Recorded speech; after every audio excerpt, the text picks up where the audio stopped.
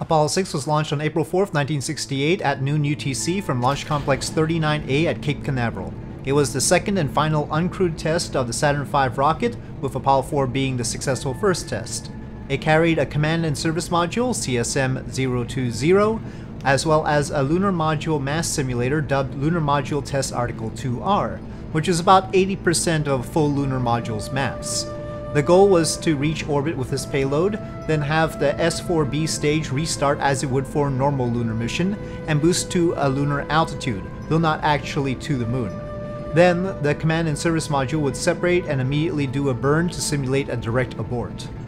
Things did not go as planned, however. The rocket experienced pogo oscillations, longitudinal oscillations due to a resonance in the rocket, usually caused by engine thrust fluctuations, during the first stage. These oscillations were so severe that 2 minutes and 13 seconds after launch, cameras spotted bits falling off the adapter around the lunar module simulator and attached to the CSM. Eventually, the first stage completed its burn, but then the second stage had issues. The stage had 5 J2 engines, and engine number 2 had a progressive drop in performance starting 3 minutes and 45 seconds after launch, and the instrument unit controlling the rocket eventually shut it down 6 minutes and 52 seconds in due to a drop in chamber pressure. However, then engine 3 shut down 2 seconds after that. The other 3 J2s managed the rest of the burn on their own, burning for nearly a minute extra. The third stage, consisting of a single J2, completed orbit, but it also had issues. It had performance loss and ultimately wasn't able to restart for the lunar equivalent burn. The launch was, in short, a bit of a mess, but the fact that the crew would have still reached orbit was quite encouraging.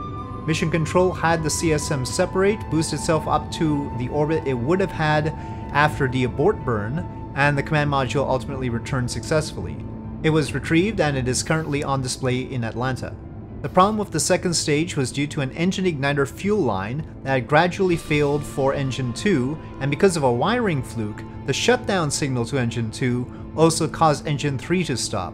There are many other problems that had to be addressed, including the first stage pogo oscillations, which NASA had known about, had done things to mitigate, but needed to do more of those things, and also the adapter's structure to reinforce it so it didn't have bits falling off, but NASA was nevertheless confident enough after this complicated result to not only launch crew on the next Saturn V mission, but send that crew all the way to the moon on Apollo 8.